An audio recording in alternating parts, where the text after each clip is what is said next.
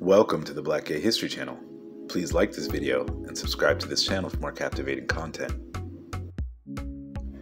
Rikki Beadle Blair is a multi-talented British Jamaican director, actor, screenwriter, and singer with many more talents under his belt.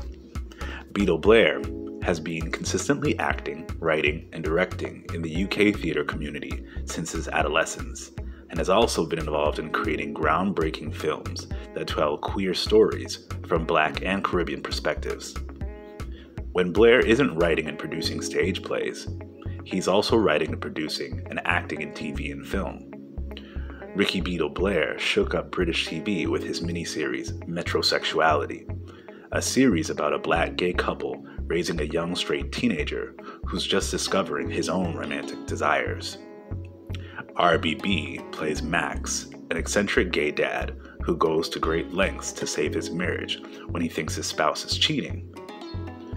One of my favorite Beadle Blair productions is the sports comedy Kickoff, a movie that hones in on a British football match involving a newly formed all-gay team and another team with a really bad reputation.